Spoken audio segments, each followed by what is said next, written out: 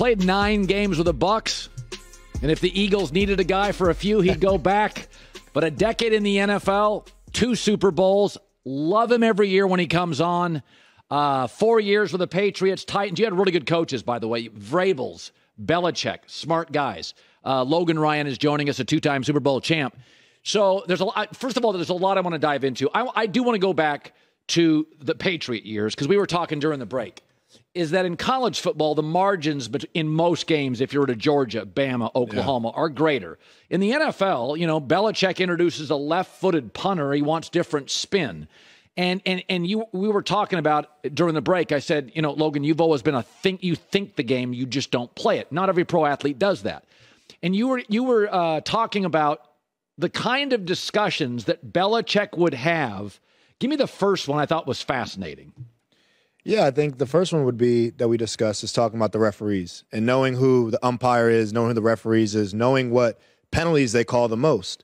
And if they're a crew that doesn't major in defensive pass interference, doesn't major in defensive holding, we're going to try to do that a little bit more. I remember wearing gloves, the color of the of the opponent's jersey. Yep. Wearing white gloves if they're wearing white on the road, so we can get away with white gloves. They can't see the holding as much, and just kind of playing the game, right? What does the umpire look to call? And we're not going to do that. If they're going to call a lot of holding, then Belichick might put boxing gloves on our hands during the week, so we can't hold at all in practice. So you're going to cover with your feet. So he just did some things I've never saw or never did before in my NFL career that I thought was really interesting. And obviously I see why, because you try to have every advantage you can in the game that's legal. Think about the Super Bowl against Atlanta. Right. So we're going against Atlanta in the Super Bowl, and this is when Julio Jones has like 250 yards against Green Bay in the NFC Championship, and just the best player on the planet at this time in his career. Shout out to my boy Julio. And I remember he had a bad ankle or a bad foot going into that season or during that season, and he was managing his practices, and his practice, they were saying he's not practicing that many days because of his foot. So we went into the game plan in Atlanta shadowing him to his good foot, meaning that he can only make breaks off his right foot. So when he's on this side of the formation, we'll cover these routes, not thinking that he can break off his other foot as efficiently. So we honestly played leverage versus a guy based off his injured ankle. He proved us wrong. He made 4 spectacular catches that game if you go back and look at that Super Bowl, but he was only targeted 4 times, and that was the least amount of targets he had all season. And maybe they should have threw the ball to him more, knowing what they know, but I think it ended up us getting a Super Bowl victory. You were teammates with Brady last season. You also, in his last New England game, picked 6 against him. It's not a ton of a sample, but last year when you were with him, did you get a sense during it? Could you kind of sense, because you're a veteran player, a thoughtful player, this feels like it? I felt the way that the team was constructed, of them winning a Super Bowl a few years earlier and running it all back roster-wise, that Tampa was only built for so long in terms of the amount of veterans, the amount of money being spent, the amount of weapons on that side of the ball for Brady. So there was some finality in the season. But I think just knowing how he was interacting with his family, his kids, in terms of really wanting to spend time with his kids and be there with his kids, that was a little different because his kids were older. And I think, the stuff that was going on off the field and on the field, I think was weighing on him a little bit, as obviously we're all humans. So I knew that there was going to be some type of break after the season. Now, whether that be return or not, he wouldn't tell me. No one could tell you that. You got to ask that man himself. But there was some finality to the end of that season. Was that the last time we saw Brady in a Bucs jersey? Was the last time we saw Tom Brady play football in general? And I think it's going to be the last time we see him play football. So Hard Knocks with the Jets appears inevitable. Years ago, I thought HBO was really important. This is not a shot at HBO, but to get behind-the-scenes stuff 10 years ago, HBO was valuable.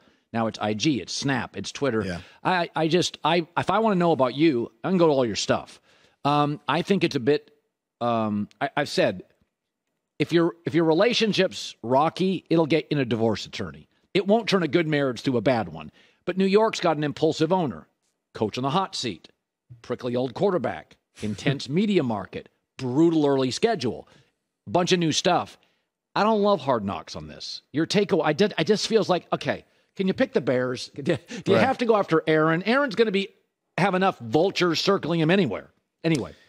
I think people want to see Aaron Rodgers behind the scenes. I think they want to see, I think it's one of the most intriguing stories of the offseason, 100% Aaron Rodgers going to the Jets. So I think people want to see more of that. Now, what Hard Knocks can show, or what they're okay being, are they going to have a camera in the quarterback room? Are we going to see all these discussions, how he interacts with Nathaniel Hackett, and even Nathaniel Hackett's story of bouncing back and what type of coach is he? So I think that, are they able to show what they want to show? Because back in the day, they used to show guys getting cut, and people remember Levante Davis, stuff, and that was some real life stuff going on. They dramatized it and made it almost like for viewers to see, like almost story time. So I don't know if they're allowed to show that stuff anymore. So we'll see what they're allowed to show, but I think it'll be pretty intriguing. You also you picked off Rodgers last year, didn't you? Yeah, I did. Yeah. Week 3. Yeah. Oh, so you're the last guy to pick off Brady as a Patriot, and then it was Rodgers week 3. Take our audience into this. Do we have a picture of it? Hold on, let's see. There we go, baby. Look at that. Was playing Aaron different than Tom? What were the differences as a DB?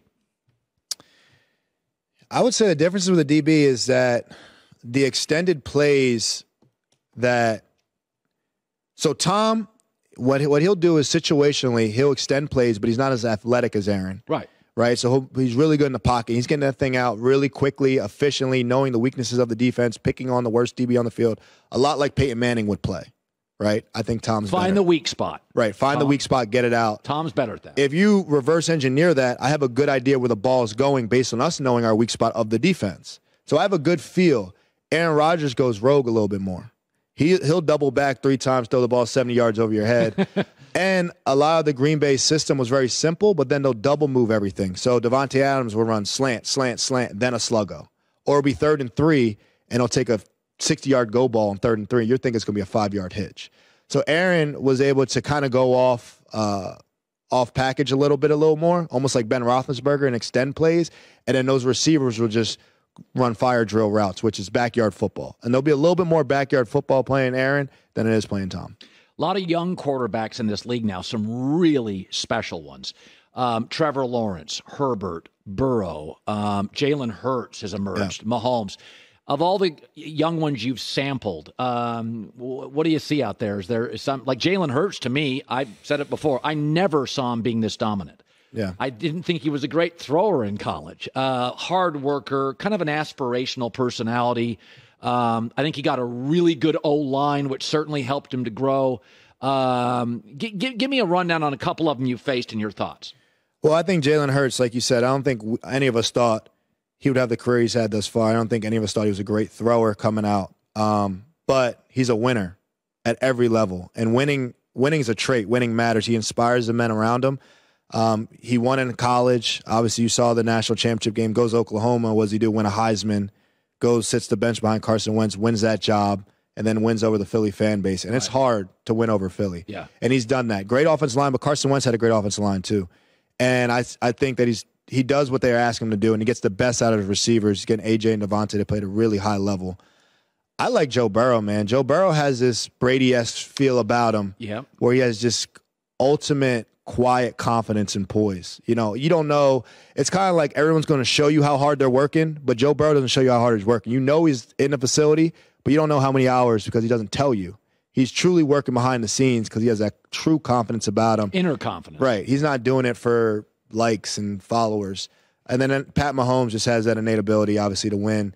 And he's that new age Aaron Rodgers, and where but he's winning at a high level. And him and Andy Reid, I mean, are just a great combination of play calling and quarterbacking and thinking the same. One of the things that's interesting that you noted during the break is the Eagles, Cowboys, and Giants, Washington, last year had a little easier schedules. The Eagles' schedule this year is a gauntlet. The Giants may be the hardest in the league. Yeah. Travel.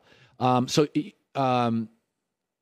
think perhaps is that division, although Philly's still loaded, pulls back a little? What do you make of the Giants, for instance? Yeah, I think the Giants got to figure out their Saquon situation because he is 100% the best player on that team and needed on that team to have success. I just don't think they work without Saquon, without that threat in the backfield, and even as a receiver, and the loaded boxes that they see, and the play action passer, which Daniel Jones is a great play action passer, it's because of the attention that Saquon draws. So it's like the Tennessee Titans not having Derrick Henry. It doesn't work the same for Tannehill in the group. So I could see that. I think the schedule is they're going to have a harder schedule this year. Obviously, they were better last year. They'll face tougher opponents, bigger primetime games.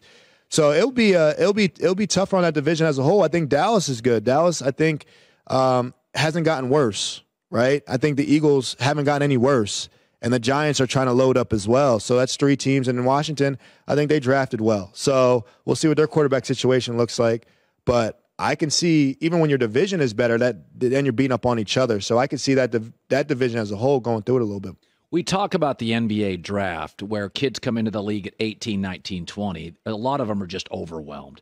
None of them are emotionally and physically combined ready to play. European guys are a bit more mature because they play against men. Right. But even Wemby, it's a lot. You go to a new country, you're the star. Mm-hmm. NFL guys come out with 3 or 4 years of college. So you generally get somebody, at least emotionally, a little more stable. Often guys come in married, like relationship-wise.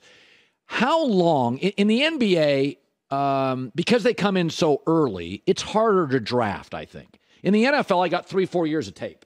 Like, I can see what you can do and what you can't do. Yet, half the league is undrafted. How long for you in your NFL career? And maybe you can give me good examples. Before, how many practices where you looked at a rookie and went, wow, or, oh, that ain't going to work in this league? Yeah. I mean, I remember A.J. Brown as a guy. I remember A.J. Brown coming in, and he was already built, big, right? And I just remember how he caught the ball with his hands. And I was like, he's the best catcher on our team day one, like of physically catching the ball. Just you know how A.J. Brown catches the ball. He snags the ball. He doesn't body catch the ball ever. Right. You see him snag the ball. He tracks the ball over his shoulder. He was doing that day one. And I remember we were on him a lot. We had a veteran secondary, me, Kevin Byard, Malcolm Butler, Dory Jackson there in Tennessee. And we would come at him in practice and stuff because he knew he was good type thing. So we were kind of on him a lot. But he already had that in him. And it was like, all right, just a matter of time for this guy. Like, he walked in, was walk-in ready. Other guys, I think the NFL season, every individual player is faced with so much adversity individually or as a team. Training camp. You might roll your ankle day 2. Now you're out there with a sprained ankle for 2 weeks of training camp. You're hitting the preseason games, and then you go, right into the regular season. It's a double college schedule, what you're used to. So guys break down, and how they handle that is truly midway through their rookie year, how they kind of handle that last half of the season. Like, oh, this guy's going to be special because the routine stays the same. They're still going into lifts. They're still lifting weight. They're not skipping everything. They're not in the training room 90% of the time. So how they handle those little nicks and bruises is really going to see what type of pro they are, because every professional athlete needs to have that structure and that discipline of a routine. So if they can maintain their routine, I know they'll be pretty successful. So, we were talking about this earlier, is that it's 55 men in your locker room scout team, even the coaches. There's a lot of alpha. Mm-hmm. And by the way, I want my players to be confident. Right. Not delusional, but if you're close, I'm okay with it, especially corner. Oh, yeah. You got to be short memory, bro. You're going to get burned. Like wide receiver, you got to believe you can beat your guy. So there are positions, receiver, corner, like I'm okay with a little delusion.